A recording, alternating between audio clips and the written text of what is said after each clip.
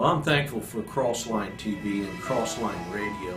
I began listening to the radio, and I believe it was the show of the panel, I don't remember the name now, but the different ministers was discussing the Word and how I was blessed by that.